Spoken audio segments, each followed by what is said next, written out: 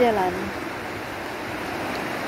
He always had an inkling for the sea, that moondrift child with his seaweed curls, his laughter melted sea foam, scooping up into shovels the dwindling dregs, patted into proud battlements, watched as the water slowly inundated, crumbling moats and crooked towers to sink beneath the ever-growing storm.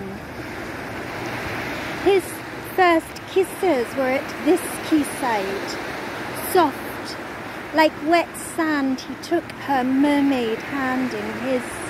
She shrank back, eyes wide as a seal's afraid of the coming tide. They lobbed pebbles ferociously at waiting rocks, placed seashells to ears, listened to hear the flowing voices of sirens in the tide's ebb and fall.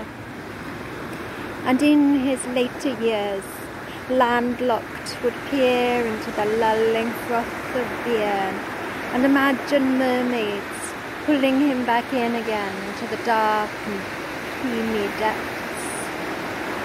Caught out by Rosilly tides, they awaken from the belly of the worm to a wonderland of giant bluebells reflected across the gaping yawn of the bay to distant shores and bobbing pygmy boats, and feel themselves explorers in a strange, exotic land. Somewhere, in a dim hotel, he's a rocking boat all adrift.